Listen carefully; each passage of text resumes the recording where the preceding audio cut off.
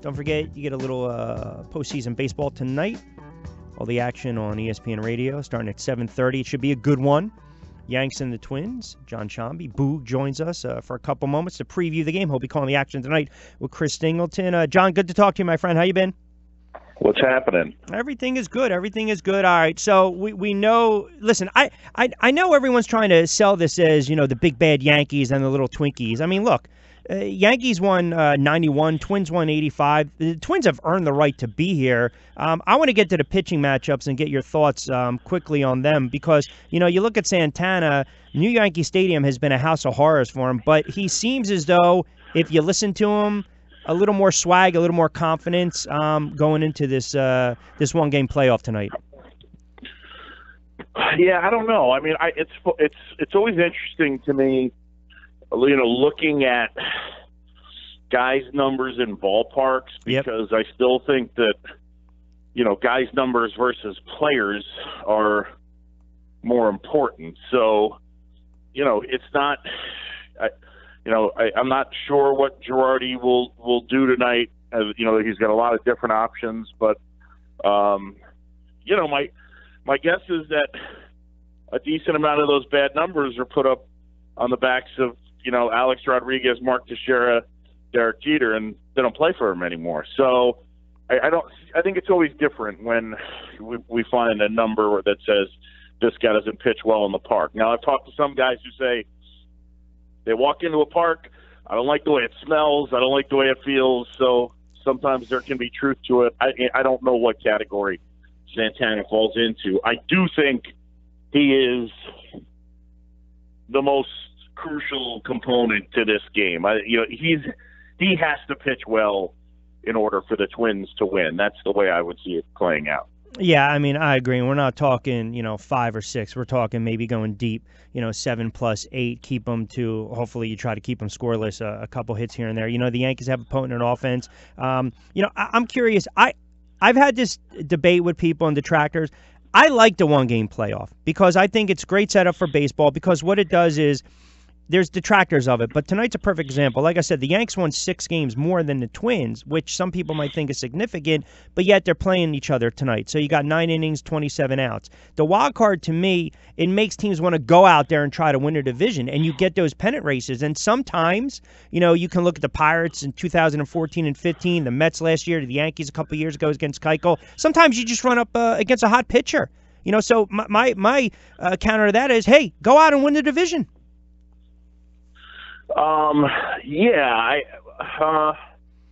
do I say? I do think that the extra wild card has for sure accomplished what they'd hoped. I do think that teams try harder and want no part to be in the one-game scenario. Here's where it's difficult for me. As someone that really loves baseball, a one-game setting or a one-game playoff is the antithesis of what baseball is about. Right. Baseball's just not about one game. It just isn't. I mean, no matter what you want to say. The baseball playoffs aren't even – there's so many off days. The baseball playoffs are like the NCAA tournament. So I don't love the one-game playoff, but people like it. People like a one-game winner-go-home type scenario. That's the world we live in now. So I think you're just going to have to get used to it. So it's not my, first choice as it relates to how this would be pulled off. I would be much more in favor of, the one wild card team has to win once and the second wild card has to win twice, where they play 2 out of 3 or something along those lines. But if the popularity shows that people want it this way, then I think you got to keep it this way.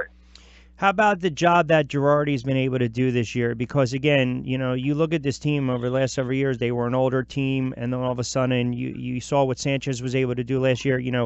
Didi steps in for Jeter, doesn't miss a beat. And then, obviously, Aaron Judge, who had that great start, then cooled off a little bit. But this is a team that I think they were 20-5 in September, so they really turned it on late in the season. But, to me, I know Cashman's got to get credit as well. Girardi's a solid manager, but just overall, look, I thought they were going to be a playoff team. I didn't think they'd have the streaks that they've had and win 91 games. I'm shocked at the numbers that judges put up. I don't know if I can say they exceeded expectations, but overall, what about the job Girardi's done? Yeah, I think he's done a really good job. I think he's enjoyed it. My time being around Joe this year, he's different. He's more loose. I think he's enjoyed this younger team, and there's a way different vibe with this group than any Yankee team I've been around. Look, I know the Cubs first started doing it, but the whole interviewing guys, the fake interview in the dugout, stuff like that, right. that is so not the Yankee vibe of the last 20 years. Right. And I, for one, love it. I love the fun that they have. Yeah. Whether it's picking Torres up and putting him on somebody's shoulder so he can high-five Judge, whatever. They have a good time, and they have an energy and a likability that Yankee teams in the past have not had. As you kind of take a look around baseball as we get set for the postseason, you saw Cleveland and Chicago, epic World Series last year, 7 games, and then all of a sudden these are teams that, you couldn't figure them out early on in the season, but then they've come on late in the season. I mean, Cleveland's done an unbelievable job. They have their offense is ridiculous. They're getting the pitching, and then you look at Chicago, and I think Cubs fans were a little, I don't want to say they were a little nervous, maybe a little dicey here and there, but then the Cubs finally put it together, and it's good to see. I mean, it's amazing to think because it's almost, I don't want to say these two teams were afterthoughts, but people were, you see how Houston had their season, and you see how the Dodgers were running away with it, and Houston was running away with it, and then all of a sudden, hey, you get the two teams that we saw last year in the World Series in an epic 7-gamer, you get them back in the playoffs, which to me is good for baseball. It's great for baseball. Yeah, look, there are a lot of good teams. I think that's the first place that I'd go. I mean, a fully healthy Nationals team is going to be really difficult to deal with because of the frontline starting pitching. Now, obviously, we'll see how Scherzer's hammy is, but right. And they have a depth of lineup that is scary, man. There are a number of really good teams, and I think the Cubs, yeah, they got their act together. They really came around offensively. That was a big thing. I think that when their season ends, I think that the tombstone will say they didn't do a good enough job of stopping people from scoring. I think that's going to be the issue for the Cubs. How about the Dodgers? Because, you saw it was relatively easy for them. Yeah, sometimes you get snake bitten with so many injuries and you got to worry about Kershaw and things happen. But this is a team that won 104 games. You go back to 74, they won over 100. To me, I think if not only do they have to get to the World Series, but they have to win it, I'm just wondering, your take from a Dodgers perspective, if it would be a total disaster and disappointment if they not only didn't get to the World Series, but didn't win it. I mean, I don't like throwing around disaster because I still would say I kept making this point. The Dodgers had a run. I mean, they won 16-17 at one point. They went 52-9 over a 61 game stretch. It's remarkable. Which, I mean, it hurts your head. But the thing that I was pointing out even during that stretch is if you stopped right there and made them play a 7-game series against the Nationals right then and there, they'd barely be a favorite. Barely. So, because the Nationals are good and because it's a 7-game series. Yep. Look, people don't want to hear it, but it's one of those deals where, it's funky stuff can happen. It's funny. Like if you're a Yankee fan, this one's interesting, and you may not, think about it this way, but all those years with the Braves, 13 straight, and you could only win one World Series. Yep. How do the Braves do it? Well, Yankee fans know how you do it, because how did you enjoy 2001 to 2008? Yep. Yeah. You didn't win. Yeah, well, and that's the thing. You're right. I mean, as dominant as you could be, you still walk away with no championships and no World Series. Absolutely. You can be dominant regular season, but nothing postseason. Yeah, but my point is, it can happen, and it does not necessarily diagnose a flaw on a team. When you're playing, in such a short sample. It's like the analogy that I use is if you wanted to beat Michael Jordan in one-on-one, would you play him to 1 or would you play him to 21? You play him to 1. Yeah, because all you got to do is get lucky once. There you go. Yeah, it's a shame my Knicks can never do that.